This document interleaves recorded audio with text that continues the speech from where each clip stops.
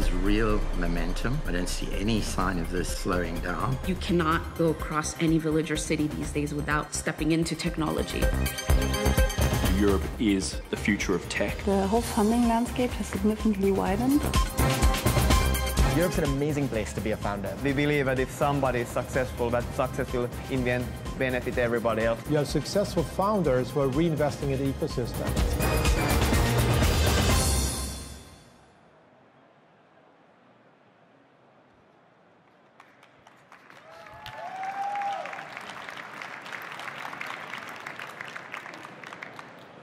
Well, good morning, everyone.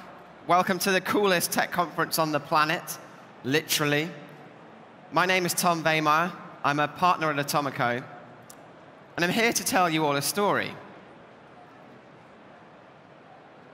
Now, this particular story begins with a Brit and a Finn in a sauna, of course, in a tent in Tokyo. And the Brit happens to be me, and the Finn is Riku Makula, who at the time was the CEO of Slush. And as you do when you're in a tent sauna, we were chatting about the state of European tech and how it was going from strength to strength, but that the message didn't seem to be getting through. It was clear to us that the narrative of the European tech industry was being shaped by outside commentators who were constantly making comparisons to Silicon Valley and often making inaccurate conclusions. So as we sat there and sweated, we agreed to produce the first comprehensive data-driven report to present the true state of European tech to the world. And like many authors, we knew that we could base this story on a cast of great characters. You, the European entrepreneurs. Without all of you, none of this would be possible. And this is not just a story about capital flows or the numbers of exits, although they're both important, but about how our talent is moving, how and where our communities are growing, the specialisms we're developing, and the challenges and opportunities that lie ahead for our future. We'll fast forward to 2017, and early this morning, we published our third annual State of European Tech report, partnering with a range of data providers from LinkedIn to Meetup, to the London Stock Exchange, Stack Overflow, and many more. It's more comprehensive than ever. And I just want to take this opportunity to thank Marianne, the current Slush CEO, for picking up where Riku left off. There may be a new leader, but with her involvement, the report, just like Slush itself, continues to step up to new levels. And this year, the report has its very own interactive home online. It looks amazing on your mobile, so go check out www.stateofeuropeantech.com. In its first year, the report declared that 2015 was a breakthrough year for European tech, in which our major hubs had gone to a new level. We said we'd unlocked several achievements. We'd seen European founders build more billion-dollar companies that year than ever before. We saw $10 billion of capital invested into European tech companies in the same 12-month period for the first time ever. But it was far from mission accomplished, and actually it was simply time to get back to work and keep building. And then last year, we proclaimed that deep tech was thriving and diversifying across Europe, how we had the potential to give every other continent a run for its money in this incredibly important area, shaping and creating the future of tech. And then this year, the research tells us two things.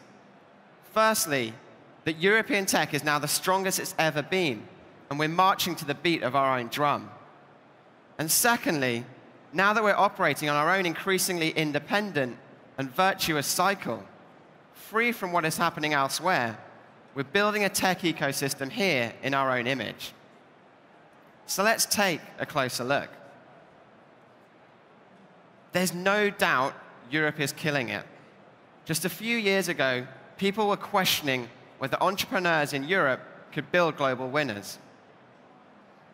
But now, it's no longer a question of if, but when, how big, and how many. The data speaks for itself. But what is the lifeblood of tech? It's you. It's our people, our developers. And do we have them? Yes. 5.5 million of you across Europe. Yes, you heard me right. 5.5 million professional developers. And we're leaving the US behind, where there are only 4.4 million.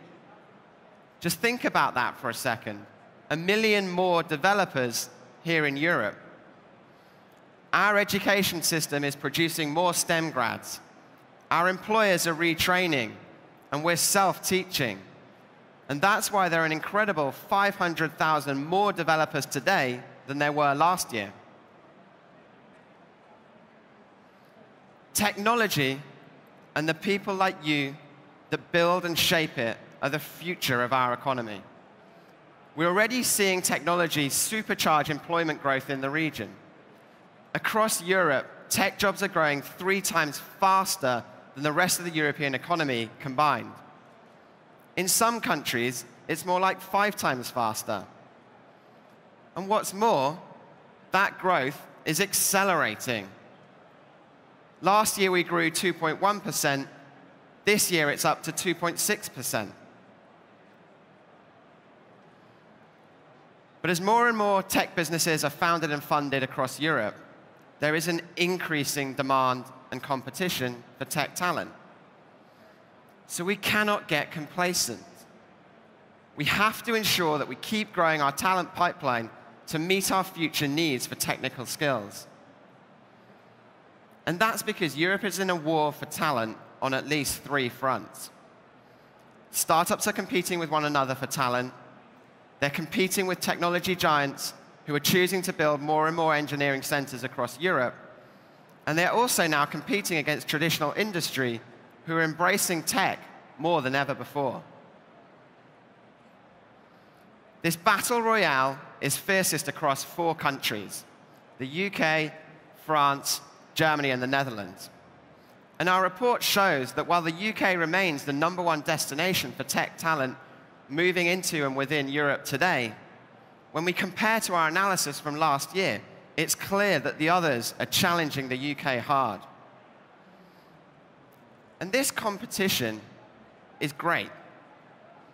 It reflects a product that's in demand.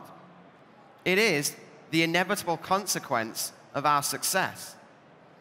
And it forces everybody to raise the bar, especially founders who have to think more carefully than ever about how they attract, reward, and retain talent. But it is what will elevate European tech to another level again. But founders no longer need to gravitate to just a few cities, where they may encounter a trade-off between the density of capital and talent on the one hand, and on the other, the cost of operating there. Luckily, at a European level, there is ample ability to absorb such a trade-off. If you're from Bucharest, or Brussels, or Oslo, you really do have the freedom now to stay where you are. And it means we're making better use of the huge untapped talent pools in places like Central and Eastern Europe through an increase in mobility across borders, or through an expansion of distributed teams and satellite offices. We've already seen some of Europe's leading tech companies, whether it's TransferWise, Farfetch, Zalando, Mapillary, Pipedrive, and most recently Spotify, seek to make use of European talent across the region by building in a distributed way and using multiple satellite offices. Extraordinary talent in places like Warsaw, Tallinn, Minsk will be a key part of the future of European tech and entrepreneurship. And it's not just people that are mobile and distributed. Capital is too. This year, European VCs will make over 1,000 investments in European companies outside of their home country. In fact, for rounds of $10 million or more, European VCs are more likely to invest in another European country than at home. So it means that if you're doing amazing things, word spreads quickly, and the capital will find you. Just ask Graphcore. Sequoia tracked them down to Bristol, a city 200 kilometers due west of London. Incredibly, this year is going to be another record year for investment in European tech, at just over 19 billion. That comfortably exceeds the 14 billion invested in 2016. And don't forget that only 2 years ago, we were celebrating the $10 billion milestone.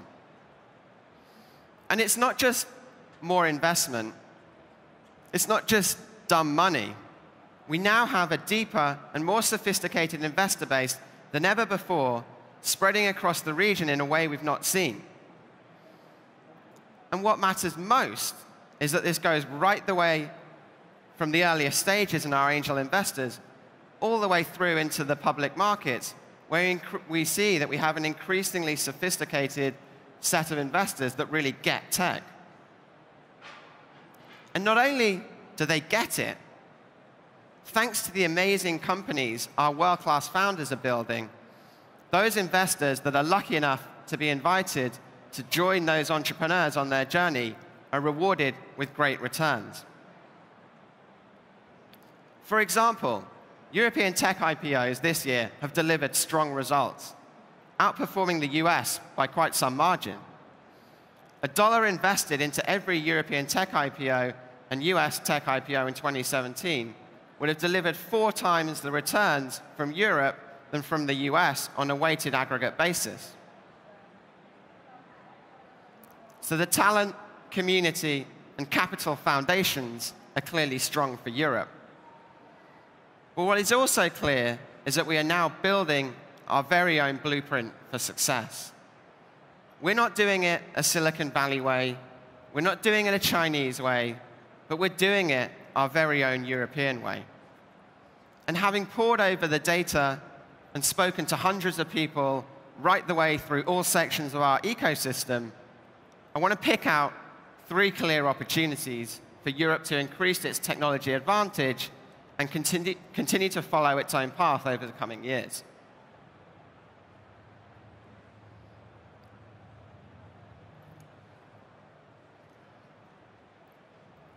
So firstly, Europe's specialism in deep tech, which is massively scaling up, and will be incredibly advantageous as the opportunity for collaboration between our companies increases. In Europe, for example, we are building some of the future technology that will underpin entire industries and sectors.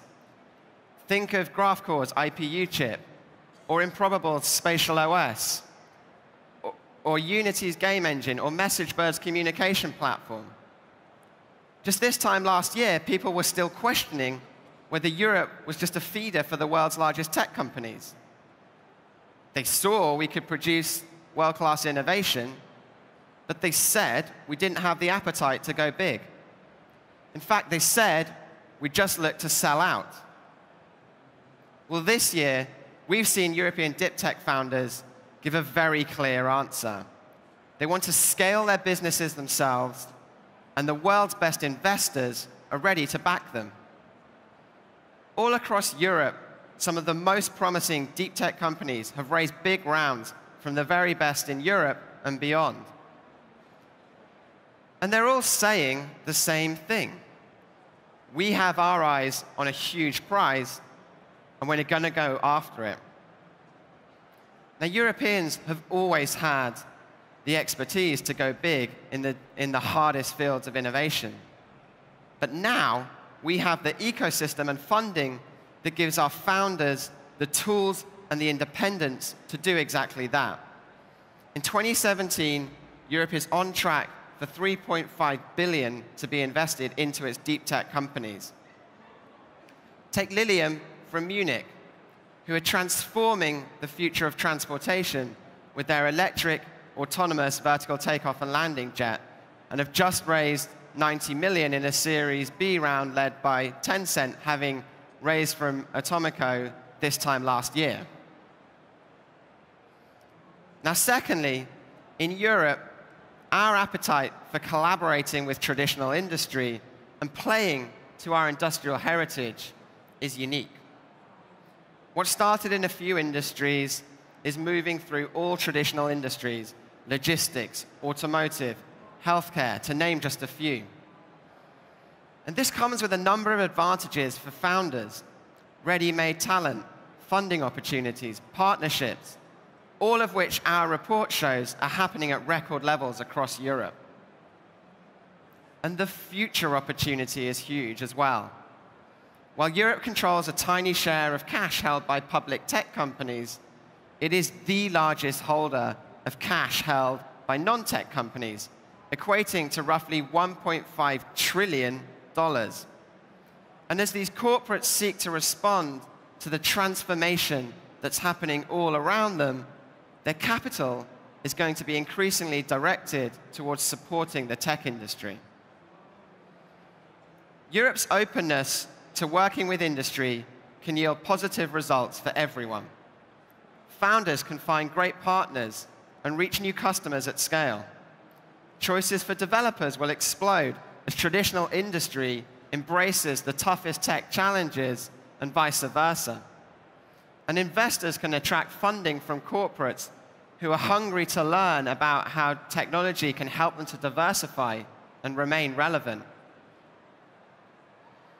And then thirdly, and finally, rather than being a challenge, we believe that regulation could become a source of competitive advantages at every level. The move fast and break things mantra, as it applies to regulated industries, is going. If you look at all of the most important technologies, whether it's artificial intelligence, cryptocurrencies and blockchain, drones, vertical takeoff and landing aircraft, autonomous vehicles, they'll all require updates to today's regulatory frameworks in order to be commercialized and reach their full potential. And this is especially important because, as we've heard, some of the biggest macro challenges we face, healthcare provision, food sustainability, carbon emissions, they cannot be tackled by governments alone. We need our entrepreneurs to apply these technologies to take on big societal issues. And by working with regulators and governments, we're already seeing technology enable meaningful and positive change in many of our societies.